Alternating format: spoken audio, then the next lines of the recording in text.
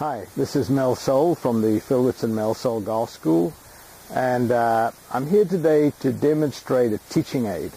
I'm a great believer in teaching aids. In fact, my definition of practice is focused repetition with feedback. Focused meaning you're working on a particular part of your swing. Repetition, doing it over and over again until it becomes habit. With feedback, how do you know whether you're doing it correctly or not? So this is called the elbow tactic, and it is designed to help you work on two things in your swing.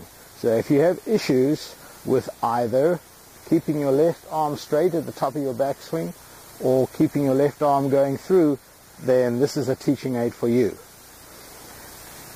A lot of students at the top of the backswing will break down. So you hear that, it'll click and give you some feedback to let you know. And then of course the famous chicken wing going through here, it's going to break down. So if I swing back and through and don't break my arm, then I'm not going to hear anything. I know that I'm doing it correctly. In the full swing, the elbow is going to break down right at the end, so that's okay. So you can do swings without the ball first, focusing on just little swings, keeping that arm straight. Go ahead and hit the ball.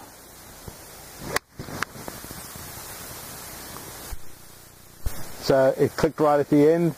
At least it told me that I didn't break down, either going back or going through.